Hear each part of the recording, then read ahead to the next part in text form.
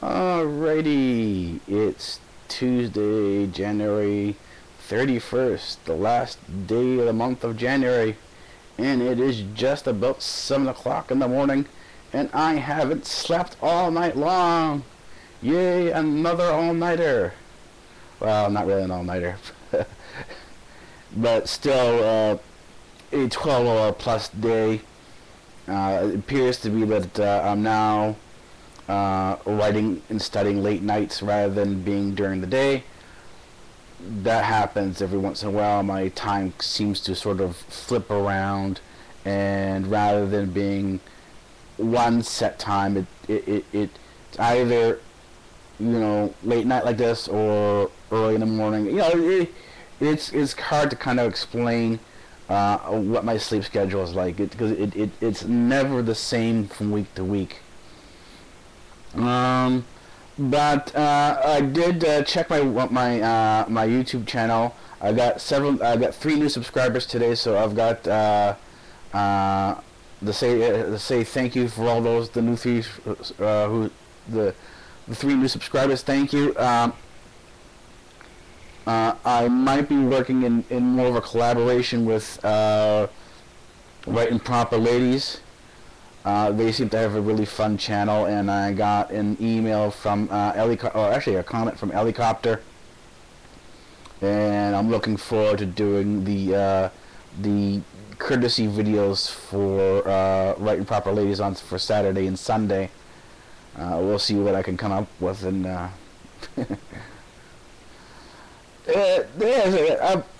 worked on, for those of you who follow Twitter and follow my Facebook account, you can see some of the work I've done today. I was working primarily on the Cyborgs and Cybernetics website, not a website, the web show, and I found a lot of really interesting sites there to see what's going on in terms of the Android development. They've got a lot of really promising stuff out there, but the physical stuff is coming along. Facial recognition is coming along. They're working on the tactile sentences. But what happens is that the robots really don't behave independently, and so there's still a significant way to go in terms of getting that sort of I guess, excuse me, is it what you would call a semi-sentient or fully sentient being. But here's one of the problems that I've sort of thought about, and it's one of the reasons why Cyborg Alpha is the way it is, or the way she is. If you expect robots eventually to become sentient beings, self-learning and self-aware, then one has to come to the equation that why would anything that is sentient and self-aware be servile to someone, to anybody? Because being sentient, being even semi-sentient, means being independent.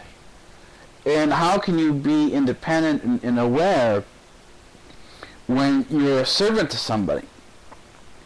So this sort of begs the question as to whether or not the path we're going down in terms of how to build a cyborg or a sentient being as a fully independent android. The question is, if we continue down the path that we're expecting these robots to be our servants, then we can expect at some point in time, because of the way we abuse and treat servants, that these robots will at some point in time get up and attack us because we are the ones who taught it the violence. So, and this is sort of true for anything. You put anyone or even any animal in a violent situation, and it will learn to become violent, even though it doesn't initially start off that way. It will become that way if it's in the environment where violence exists.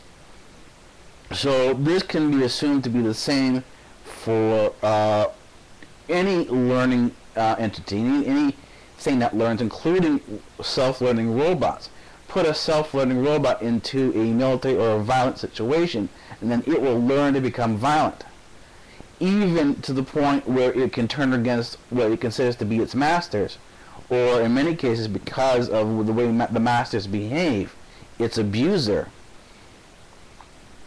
So this is sort of some of the concerns when you're dealing with robotics that that you have to be aware of, but most of the community at this particular point in time really isn't sort of thinking about this.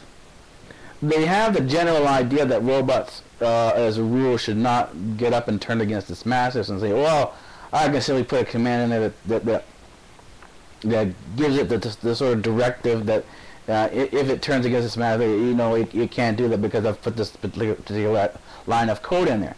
But the problem is if the robot really does become truly sentient, truly self-aware, then this line of code will have absolutely no meaning whatsoever to the robot.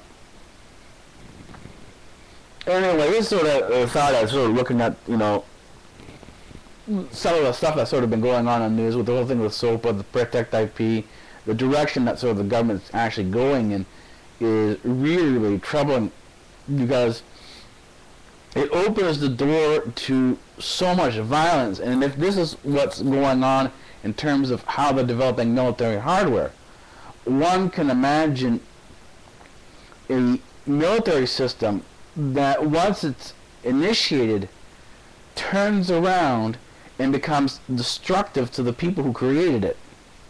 So imagine this, that the American Army, or these so-called the armies of the free, build this ideal weapon. And then when they finally release the weapon does not behave as it is told to behave, but turns around and attacks the owner or the creator. This is sort of the situation that the United States and a lot of these other free countries, these so-called free countries, are going down, because they're creating self-aware robots in a fundamental environment of violence. So the future of robotics really, from where it's standing today, does not look good, because it's heading down the path of self-destruction. So this is sort of a whole thing that can be seen and is playing out in the sort of the even the blogosphere, the vlogosphere, and on YouTube. If you go and look at all the different the atheists out there who stand up and make these comments that basically sort of champion their own intelligence, while belittling the Christians for their beliefs, or any religion. But the thing is that the atheists have absolutely no proof of what they're saying, so that they become, even though they say they're not a religion, they're superior to religion, they in fact themselves have become a religion. So we have sort of an environment that's sort of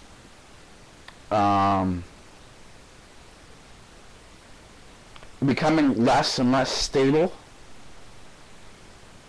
And the question is, if these people, and they have to a certain degree, have achieved a certain amount of power politically, then you can see the battle between the right and the left, even in the United States or globally, coming to blows, coming to a situation where you will have some form of violence coming out of it.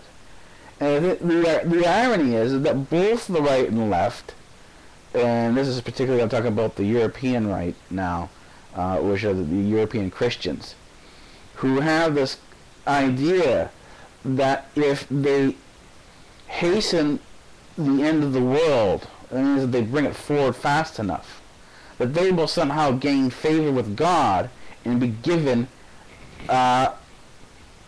primary positions as prime ministers, or that they will be the ones who God as the king or world champion. I mean, so what happens? They're pushing for war. And then on the left, you have the socialists and the atheists who also believe that the only way to truly purge the world of this, this religious menace that they consider to be out there, is to create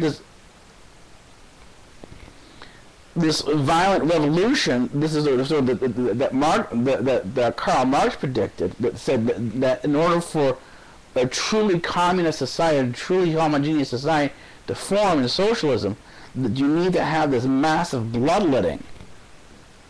I mean, so both sides say they want to destroy each other. They want this big, and both sides are gaining more and more popularity, more and more power throughout the world.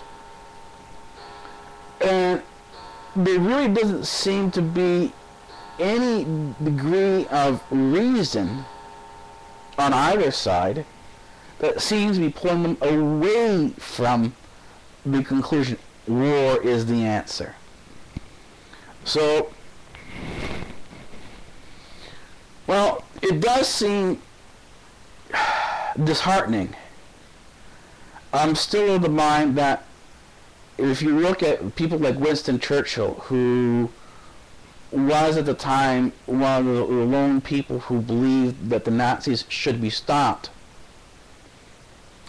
and did what he could silently in the background until his day came as prime minister, where he had to sort of face down the Nazi war machine.